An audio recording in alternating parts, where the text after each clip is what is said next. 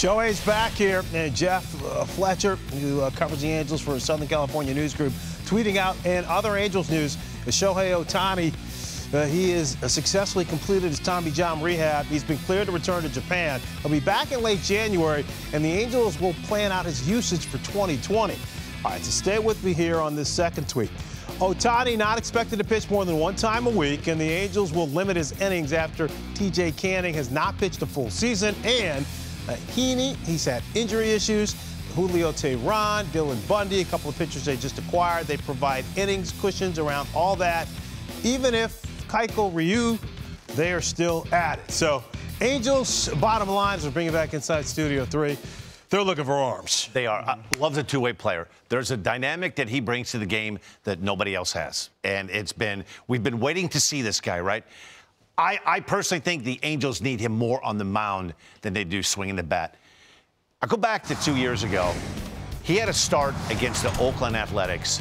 And, Fran, it was as impressive as a pitcher I've seen. It was Dwight Gooden. It was Roger Clemens. It was Brett Saberhagen. It was all things. Velocity, anywhere from 96 to 99. That split finger he featured that afternoon was unhittable, and he backed it up with that low fire right there.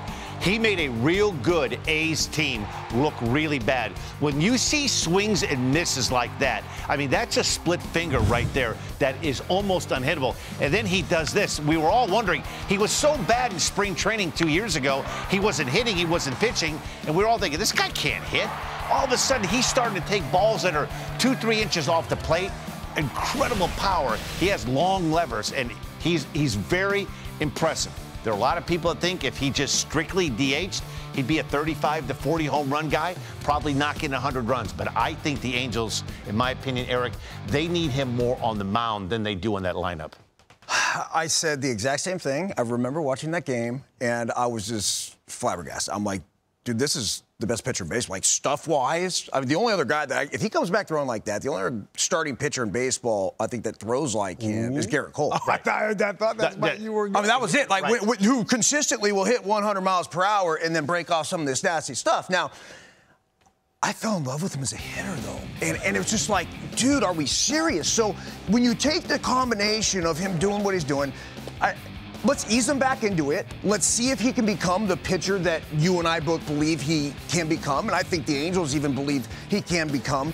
But hitting-wise, watch his front foot here, guys. So you talked about that first spring training. Remember that big old leg kick that he had? He couldn't make contact. Bro, Dan, he went from having this gigantic leg kick his entire career to doing this pre-step, old school, like, here we go, Rudy Jaramillo, get ready and go, who's great coach for the Texas Rangers for a long time, right, that had Michael Young and all those dudes hitting like that.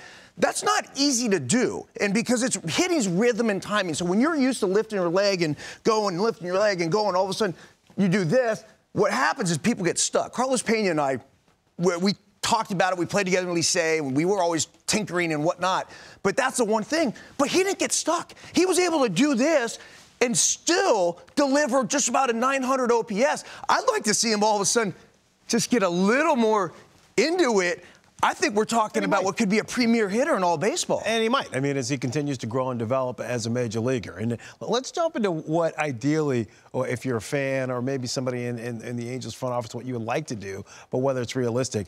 Look, we haven't seen this literally since Babe Ruth. The guy who is pitching and hitting. We're going to get to see it again for the second time here. Is it realistic, Dan, to have him do anything other than be a starting pitcher? A lot of people think about maybe we'll put him in the bullpen, kind of be our super reliever. Friend, that's the first thing that came to my mind is, how about putting this guy as a late inning guy? Now, maybe not a guy that you would use 3 or 4 times a week, but a guy that you could use to go multiple innings, to pitch 2 innings a couple of times a week. And I get that. I think what makes the most sense to me is you want to take care of the player's health.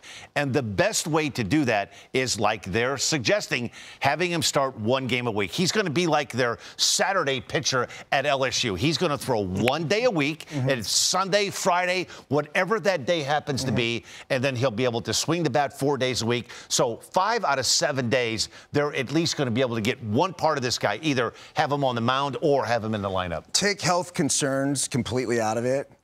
I'm on board with what you're talking about. I'd love to see him be the super reliever, just come into any game whenever. Like, I just think that, I mean, he's such a force. We haven't really seen that super reliever used, with the exception of the postseason when it comes to these guys.